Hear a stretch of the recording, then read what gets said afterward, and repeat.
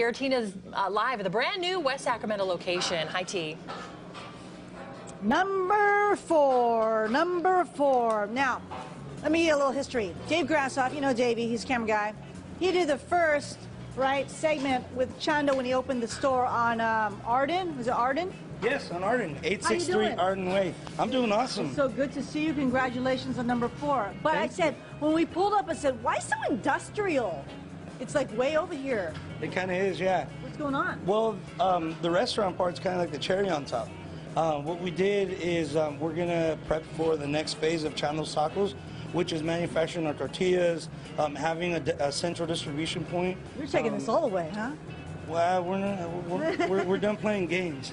No, I just want to share our product with everybody, and so we all love that. Okay, so you got some meats going on here. Yeah, we have some chicken and some carne asada going on. Now I'm going to learn how many of you, raise your hand besides Julissa, know what a mulita? A mulita. A mulita is. Raise your hand. Let's see. Okay, no. I do. No. You do. So we're going to show us how to make a mulita, which is what? Great. It's a corn quesadilla with 2 tortillas. What we do is we put the tortillas on the grill, we spray it down with a little bit of oil. Let's do it. Yeah, so we kind of did a little TV magic, is that what they call it? Is this your way? Let me make one. I'll make one here. This is our way. Okay, cool. So open it up. Want me to go here? Why don't we? What do you mean open it up, like this? Yeah, open up the tortilla, and then I'm gonna grab some meat for you. Yeah, you're good. Just open it up all the way. All the way. Spread the tortillas apart. There you go. What kind of meat is this? This is carne asada. Carne asada. Sorry, I'm not a pro. Yeah, like that. Mm-hmm. Yep. Is that enough or too much? Go for it. There you go.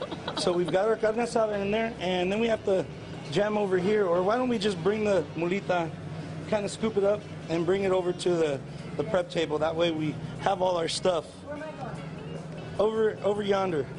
Over yonder. Great. So then you put your toppings, and what we put on the carne asada is cilantro and onion. So we have the onion, we have the cilantro, and then we throw some of the green salsa on there.